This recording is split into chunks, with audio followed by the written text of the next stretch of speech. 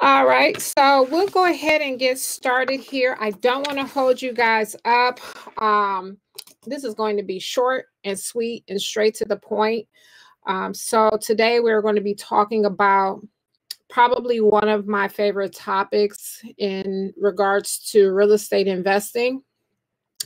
Ultimate favorite, right? I work with a lot of buyers and sellers, but absolutely real estate investing is definitely my favorite. So I'm just going to minimize myself here so you can see the full slide.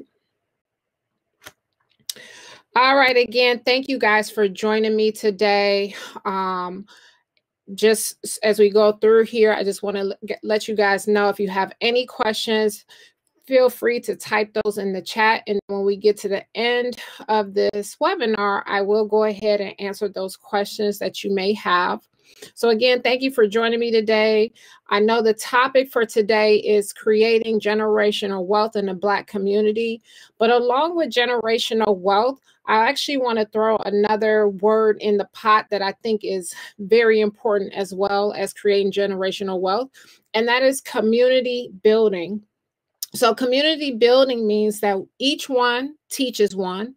When one member of the community grows, that means that we're all going to grow because we're going to share with each other.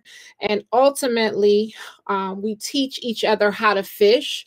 And then we continue to share that within the community. And then as a community, we begin to grow, right? So if you guys have never met me before, my name is Andrea Wilson, and these are a list of hats that I wear, and that is real estate investor, real estate broker, real estate college professor, real estate housing counselor, real estate property manager. But I want you guys to know me now as your real estate mentor. The reason I put this webinar together is kind of to introduce to you guys today a new real estate mentorship program that I put together for you guys to help elevate you and get you to that next level in terms of investing in real estate.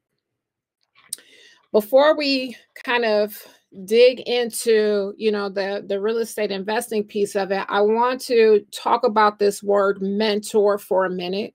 And that word mentor means an experienced and trusted advisor. So it's important that I share and kind of break that down with you guys because I work with so many investors, or I talk to a lot of people who have started investing in real estate. And oftentimes the ones that had the bad experience is because they either didn't have a mentor or they didn't find a mentor that understood what they were trying to do in the marketplace. And that is very important if you're going to be in this business. So we talk to those people, they had that bad experience, and then sometimes they even try to talk you out of investing in real estate because of that experience that they had. Or sometimes they've never even invested in real estate and they just go off what they heard, right? So we all have to create our own experiences in this investor world. And you want to make sure that you find someone that is a trusted advisor that can help you elevate and get to the next level. So even with an advisor, things can happen in real estate. Real estate is not that perfect industry that you can just get into and say nothing happened. Nothing could happen. But with a mentor or an advisor along your side, one that is experienced, it will help you get to the finish line a lot smoother. So your advisor should be someone that is well-rounded, someone who has experience and that can help get you to the next level. Oftentimes you're reaching out to people that may have had experience because they're posting on social media and they're saying that they did this or that in real estate. And so we're flocking to them, even paying money to them, but we didn't really do enough research to see, do they fit in line with what you're trying to do and to accomplish in this business. So one of the things I want to explain to you guys, so I've been in this business for 15 years. I've been a licensed real estate agent, now broker in this business. And I live, I breathe, and I eat real estate. Believe it or not, everyone has their passion, and real estate just happens to be mine. So my husband and I, Mark Wilson, many of you have met him, seen me post him or whatever. We actually own Brickhouse Realty, which is a local real estate brokerage here. So I got into the business because probably when I was about 18 years old, I started reading books on real estate investing. And I was intrigued by the information I was reading at that time. And I was like, oh, you can just do this and you can make so much money investing in real estate. And so it piqued my interest. And so I started to like really, really get involved and kind of do my research. But at the age of 18, I really didn't have a lot of direction, definitely didn't have a mentor at that time, and kind of put that in the back of my mind. And then moving forward, I actually ended up going to college and getting a career, starting a career as an accountant. And so for many years, I worked as an accountant in the corporate world and worked a traditional 9 to 5 job in corporate America.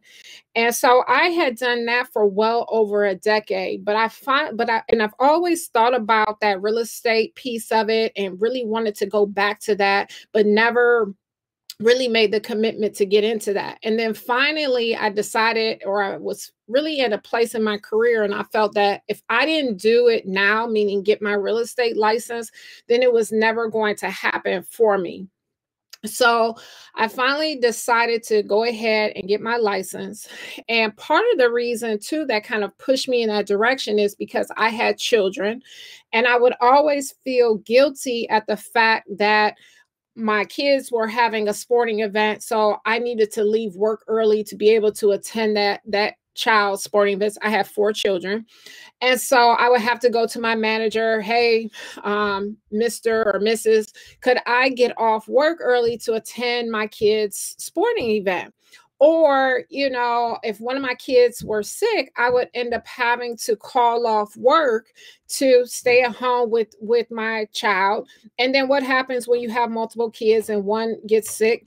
Then whatever that virus or that illness starts to spread to the family, and then eventually you even get it, right? So I hated the fact that I felt guilty about wanting to take care of my family.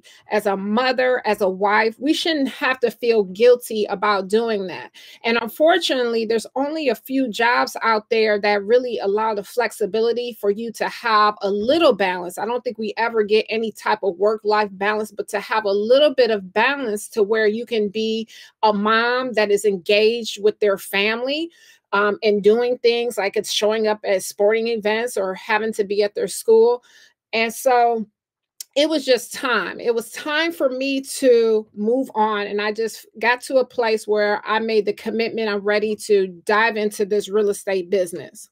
So when I started off in the real estate business, I actually focused in on real estate investors. That was my niche. That was everything that, I knew, I learned, I read about. So I got an opportunity to work with a number of real estate investors, whether that was locally here in Ohio, if it was out of state, or even out of the country. And some of these folks were even millionaires. And so it taught me a lot in the business because everyone had a different plan. Everyone had a different strategy. Oftentimes when you're looking or you're trying to connect with people in the real estate industry, looking for a mentor, learning how to get started in real estate investing, that individual typically is only teaching you from their perspective, things that they have done. Well, the difference with myself is while I am a real estate investor, I've worked with hundreds of other real estate investors. And so I have a wide range of information that I can share with you guys to help you get to that next level. So as we're starting to grow, you'll still be able to as we're growing, we're sharing that information with you guys and helping you along the way.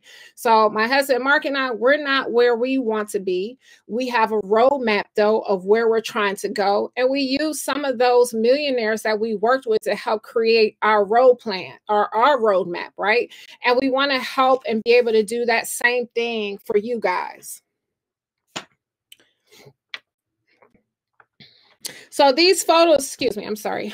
These photos that you are seeing here, these are some of my past and current clients. A couple might be on the call here, but it's also the number of investor seminars that we have held, classes that we have taught, projects that we have worked on, clients that we have worked with. This is not something that we just popped up one day and said we were going to do. This is years and years and years of us being in this business and always giving back to the community, always sharing information with the folks in the community to help you guys get to that next level, to be able to gain some growth, right?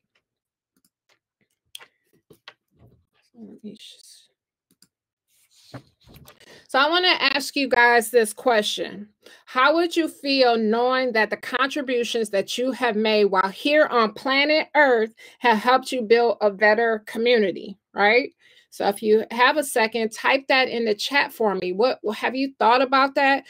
How does it feel? I know even doing little things of donating money, giving people things, it always makes me feel good. And knowing that when you contribute back to and help grow a community, it makes you even feel better because you're tapping into a larger community, a larger body of people. You know, Black folks, we need you. You know, we need for you to give back to the community, to start sharing what you know.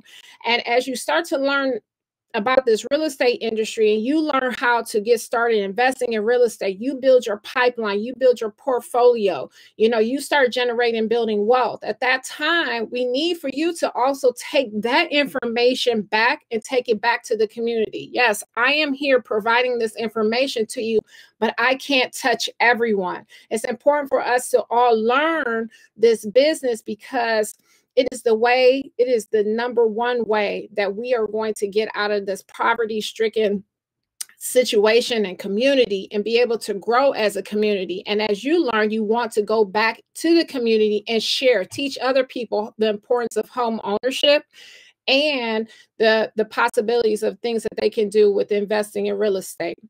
Also, I know that I'm talking about real estate here, right? I know and I understand that it is my passion, it is my love, and that many of you may not have that same passion and love for it. You may just be doing it just because you want to make some money, right? To do that other thing. We are all given gifts and ability. And I just want to take a moment and pause off of the real estate talk to say we all have gifts and ability. And it doesn't matter. Maybe you know how to sew, how to create a garden, how to be a cook. Whatever it is that you know, you want to still teach the community those and share those gifts that you have with the community.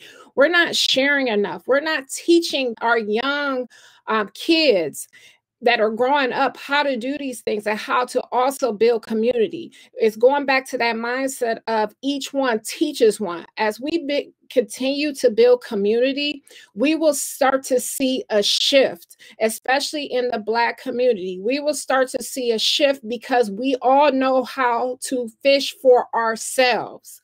We are stuck in a community right now we're killing each other in the Black community. And part of that reason is people are just trying to survive. And so they are trying to find their way out of the jungle. And when you are in the jungle, you do whatever it is. That means lie, steal, cheat, whatever, to crawl your way out of the jungle. Whether we like it or not, it is what it is. But when we start to give back to the community and share our gifts that we have, we will start turning people's mindsets around and they will understand that they can have a better life for themselves as well, because now they will have the skills in their hands to be able to do something else. So why real estate? Real estate is so important because when we talk about and we talk to lenders and banks, real estate is transferable. It is a tangible asset. Real estate appreciates over time. And so that appreciation comes from what you paid for that property and the renovations that you've done to the property. It builds equity in there, and then what you can sell it for in the marketplace. Because of that equity, that you have built in that property, it allows you to do things with that money, right? So you can pull that money out. So maybe, like I said, real estate is not your thing, but you can use it as a tool to get to that thing that you want to do. Maybe you want to open a clothing store, right? Well, it's really hard for people just to walk into the bank and say, yes, Mr. Banker, I would like a loan so I can start this clothing boutique. They will laugh you out of the bank. But if you owned a piece of real estate, you will be able to pull the equity out of your house and use that money to go ahead and start that business. If any of you have kids, are you stressing over the fact of how you're going to pay for college and get them to college? Well, real estate is the way that you could be able to do that if you choose. You also use that money to make the repairs on your house. Going back to that last conversation that I was just having, this is why it's important for us to take what we learn back to the community, especially talk to the young, because the earlier that we can get people into this world of owning real estate in their teens or their 20s, then the better, the more equity that property will build over time, so that when they need to pull money, when they're ready to start that business, when they're ready to go to college, that money is already there. They're not backpedaling, trying to figure out how to get there. So I'm going to present this just a little bit differently to you guys, right? I know many of you are on social media. That's probably how you ended up here today. Have you ever been on social media, whether it's Facebook, Instagram, and you've seen people post things, a GoFundMe, where they're looking for money so that they can bury a loved one? In my opinion, I know that they're doing what they have to do, but it's quite embarrassing that as a Black community, especially, we have to go this route, or this is the means of how we have to bury our loved ones because we don't have enough money to do so, right? Well, if they had owned a piece of real estate, they could have potentially pulled that money out to be able to bury your loved ones. People are dying and they're leaving their families with debt. People are dying and they are leaving their families with debt. And then when they do leave and this earth, and they do have a piece of real estate, the family members have not learned the benefit of owning that real estate. So as soon as they can, they are taking that piece of property and they are selling it off for money for today. And they have nothing to show for it for the future. It's important that we also not only teach people the importance of buying real estate, but also the importance of holding onto that real estate for long-term gains, so that we can then pass that down to our children and our children's children and start to leave a legacy. I recently had done another webinar where I talked about John D. Rockefeller. John D. Rockefeller what he left behind is now taking care of 7 generations. So not to say that we will be able to make that, but that is a wonderful goal to have. But can you imagine if you could just leave behind enough to take care of 1 or 2 generations behind you? What have you thought about the difference it can make to have for your children, if they were able to, inherit this property that you left behind to be able to live in? But we have to, before we're gone, have to instill the things and the idea that we need to hold on and hang on to grandma's house instead of always selling it for today money. So the other thing that I want you to realize about all of this is that I'm not saying that you need 100 properties, 40 properties. You don't even need 10 properties. I'm talking about simply having 1, 2, or 3 properties can make a difference in many people's lives, even 1 property. But anywhere from 1 to 3 properties, if you own those, it will make a complete difference in many people's lives. So this is definitely an important lesson we can't ignore. We need to master the real estate strategies. Rich people do it all the time. When we think about many of the many of the millionaires, and we look into, what made them or a millionaire, and how do they keep their millions, and we look into their portfolio, we're often going to see that real estate is going to touch that. So it's important that we learn and understand these same type of strategies. And then we must build community to make it much bigger better and stronger. So one of the things that I want to stress, especially when it comes to me, it doesn't matter where you're at. Sometimes people are embarrassed to talk about where they're at, but it really doesn't matter. So I've been building and preparing this all year long, all 2020. Some of you have shared in on some of my webinars that I have done, some of the products or trainings that I have done. But a lot of that information I was actually testing out for this moment today to present to you for on Black Friday, this mentorship group that I put together.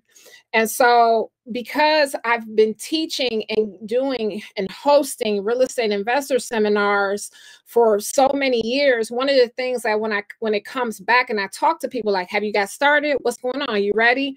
And a lot of times people have not started because either they didn't know where to get started or they were just afraid in the end to actually take action on it. So I realized that. So as building this together, I wanted everyone, no matter where you're at, you have no savings, bad credit, no construction experience, you don't understand the numbers, you're just not sure how to get started. It doesn't matter where you're at. We're going to meet you where you're at with the understanding that everyone who comes in, they may be coming in at a different place, but we're going to get you to that next level. But there's just one question that we have to think about in all of this is, number one, how bad do you really want it? Because we all say we want something. We see someone else doing it and it seems kind of cool and exciting. But when it comes time to take action and put in that work, I don't know if I really wanted this thing. So number one, you have to really decide that this is something that you want to do. And with anything that you want to do, and when you really want it or you want to be a certain place, then that means you have to put in some work. You have to go that extra mile and do what you said and commit to what you said you were going to do. So do you want it as bad as willing to give up some of those designer brands, at least temporarily? Oftentimes people focus on buying those liabilities before they focus on buying assets. I'm going to teach you in this group to focus on buying those assets and using those assets to buy those luxury brands that you may want. So it's not that you see people say, oh, the luxury brands. It's not that you can't have the luxury brands. We just oftentimes purchase things out of order. We have to focus in on the things, those assets that are going to help generate and create more money, right? So you ever see at the beginning of the year, a lot of people get income tax dollars and then they take those dollars and they go shopping. Well, now they have to wait a whole nother year before they get another chunk of money versus if they would have taken at least half of that and purchased something, started a business, went back to school, learned a new skill that would have helped produce money until they got that next check, then they could have recycled that money over and over again. And that's the same thing here that we're going to talk about and teach you in this mentorship of just changing the order of operation of how we do things. And we just want to take a small pause in how we shop and where we spend our money and take that money that we have, and it allow us to go into some assets such as real estate to be able to get to that next level where we're trying to go. So one of the things that you definitely have to think about, so when people get into the real estate business, their eyes get so big because they've seen someone else on social media or on the internet or YouTube or whatever, and they're buying these big properties, they're doing these deals. And you have to remove yourself from that because there's success in those smaller deals as well.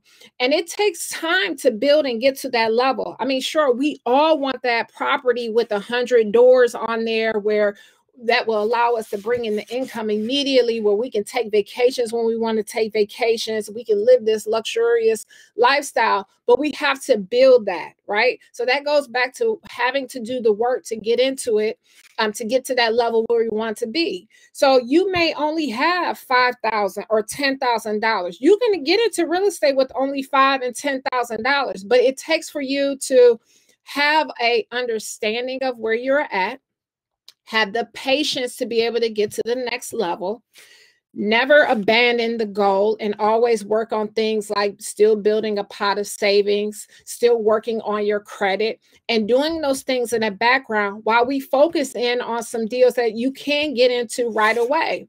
So you may not have even thought about some of these things. It may not be where you want to be today, but it may be a vehicle or a tool to help grow your pot of money. So if you don't have savings, then we need to build a pot of money for you. How can we build the pot of money, right?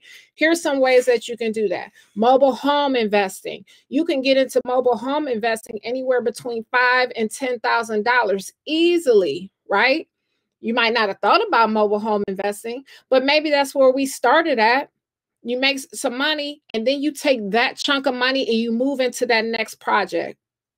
Airbnb, you can get into Airbnb without even owning the property, signing a lease on the property, and now you started collecting some money doing Airbnbs. You have land contracts, you have hard money lenders, there's house hacking, and the list goes on. I have not even given you all of those opportunities listed on here. But if you're on someone else's IG page, they may only be talking to you about like wholesaling on properties instead of giving you wide range, big picture of what you could be doing in real estate to meet you where you're at in all of this. Right? So that is so important that you have a well-rounded mentor through all of this.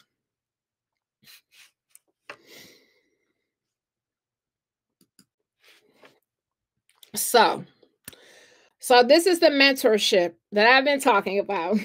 So we are offering it for $299.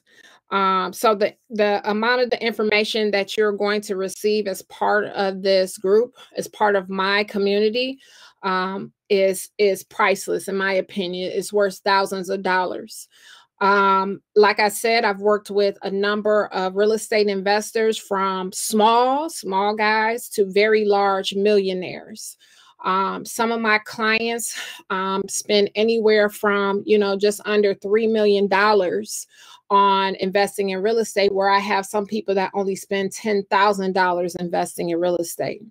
The guy that's close to 3 million comes in with a different strategy, right? Their strategy is going to be looking at holding on properties 3 to 5 years, and they usually have a target or goal. They're trying to offset some money instead of spending their own personal money out of pocket.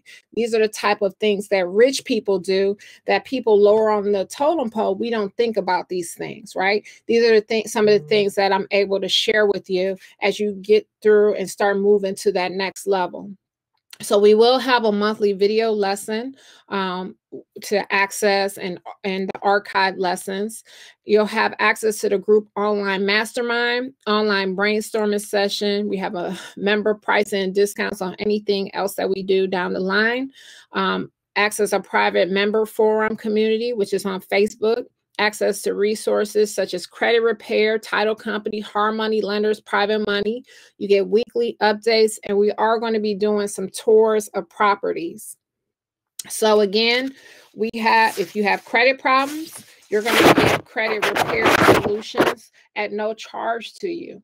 Again, I think I mentioned at the top, I am a certified real estate housing counselor. And this is what I do. I look at credit daily. And so I can help you rebuild that. That's all part of the process. But while we're building credit, we are still going to look to grow and build a real estate portfolio. It may take some time. It may take 6 months. It may take a year. Whatever it is, you just have to be committed to the overall process. So this mentorship is meant for you to take action. No more showing up to, lives or webinars like this. It's meant for you to actually take action to get to that next level, where you need to be. So if it's credit repair that you need, it's going to take a little work, right? We'll help you get through those credit issues and challenges, but it's going to take for you to help with everything on that end as well. So I'm sharing everything that I know about real estate investing with you guys in this group. And that is my commitment to you guys and anyone that joins this group to help build community. One of the things, I didn't mention, is that it also includes my ebook that I wrote, Make Millions in Real Estate, One House at a Time. You actually get that book. We're going to walk through that book. There's a lot of lessons, like how to quote a job, so you get that understanding from that, and we'll walk through that with you so you have an understanding of how to, estimate a job on a project that you're looking for. So you will have immediate access to the Facebook group, and then in December will be our first group coaching call, is when that will start. And then lastly, with all of this, is that the group is going to be limited to only 20 people. I'm only taking 20 because I want to keep it intimate. I want to be able to focus on each and every one of you. So I feel 20 is just enough that will allow me to do that. So I just want to thank you guys for joining me today. Time is definitely ticking before we know it. It'll be 2021. We'll be singing Happy New Year's. And so I want to make a change in 2021. 2020 has been rough for a lot of us. And so we realize that we might need some additional streams of income. And I want to be the one to help you through that process. Thank you, guys. If you're interested in signing up, you should have seen a link pop up. You'll also receive an email after this as well. But you should have seen a link that popped up for you to join. So I'm going to go through. I see that there were a few questions, so I'm just going to go back to answer those questions.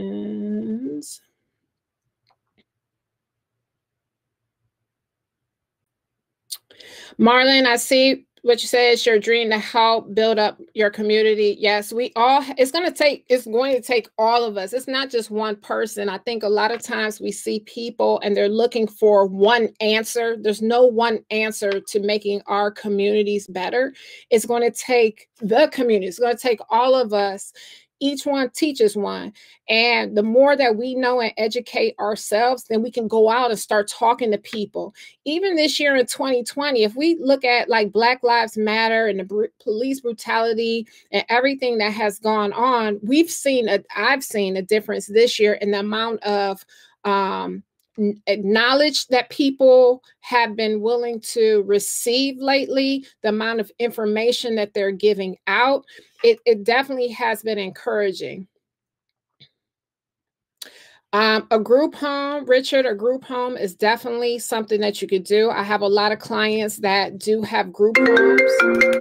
I have a lot of clients that do have group homes, and that's kind of like their niche market. So you definitely can start that. I can help walk you through what to do, what to look for in those situations.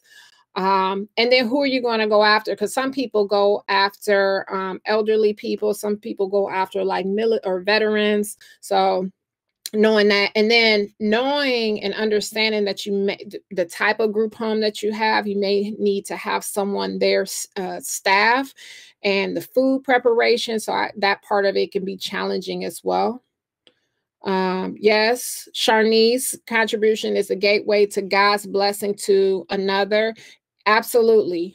We have to do God's work, and that is going back to the community, sharing, building each other up, and doing what we were called to do. I have a question for you as well. Okay, Richard. Oh, did the sound go out, Angel? Did the sound start working for you? And then, Richard, do you want to, if you want, you can send me a message, and then I can answer whatever question you had. Is there a person, or can it be brought as a group? So the mentorship is per person, so it would be the $299 per person. The mentorship is ongoing. It's just a one-time fee that you pay, and then you're part of the community from there. So I will tell you guys, my long-term goal is to, I'm working on a crowdfunding platform so that anyone that has smaller dollars, they can get in on larger projects. So that is what the ultimate goal is. I don't know when I'll be able to roll that piece of it out because that has a lot of regulatory, requirements for that. So I'm working on that piece of it, but it's just a one-time fee and it's just ongoing at that point. And then Richard, I see you said that you own property for a few years. I'm looking for a investor to help with the renovation and possibly partner up. Partnerships are always really good just because the partnerships, you gain that experience bringing in the money. You have to look at the numbers on that to see what would make sense from that standpoint. But there's private lenders. There are lenders that will just do that, that will just finance the renovations for you. So I don't know what you mean, Richard. What is the process of finding the right investor? Are you talking about partner investor, or are you saying, or do you mean lender? So if you can share that, if you're still here.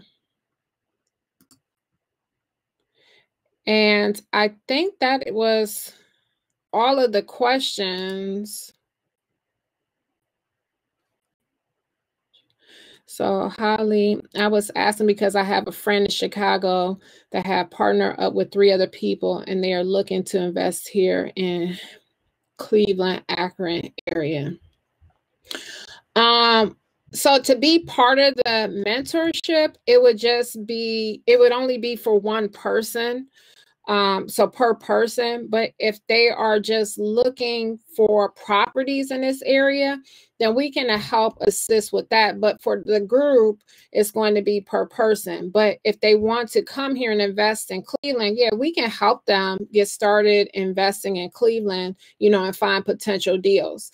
The part of the mentorship is you're going to get kind of information on work lenders, your preferred lenders, your preferred, just really walking you through how to quote. You're looking at these properties, but a lot of times people don't know how to run their own numbers.